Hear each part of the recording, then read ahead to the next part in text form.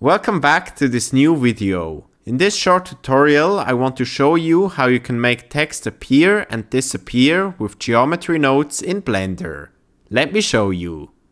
Alright, so first of all, let's open up a new window and switch this to the geometry node editor. Then select a cube or any other mesh and click on this plus to create a new geometry node tree. Let's disconnect this group input and instead use a string to curves node.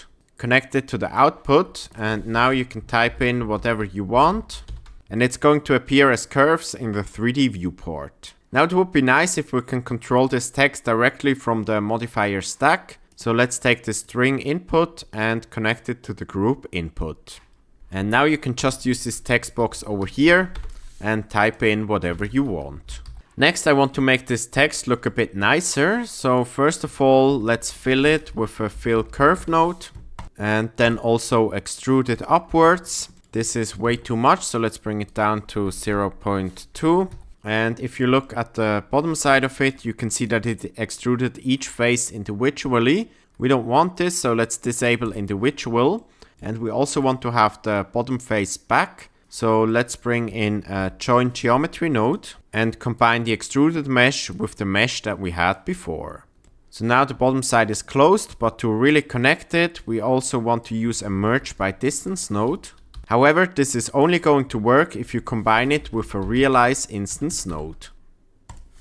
Alright, so now we have this nice 3D text and we can start to animate it. So in order to delete individual letters, we want to use a delete geometry node. And since we don't want to delete everything, we're also going to use a mesh island node.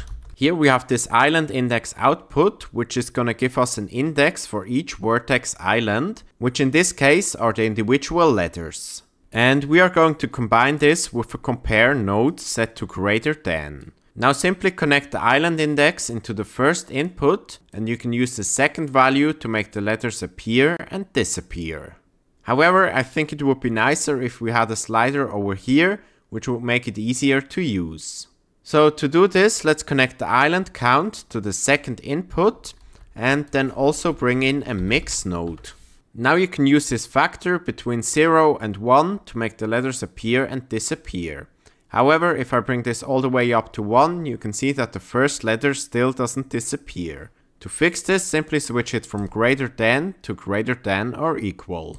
Now we just need to bring this factor into the modifier stack. So let's add in another group input node and connect this up. So now we can use this slider over here and let's animate it. So go to the first frame of the animation, add in a keyframe for the factor, go on a few frames and then add in another one.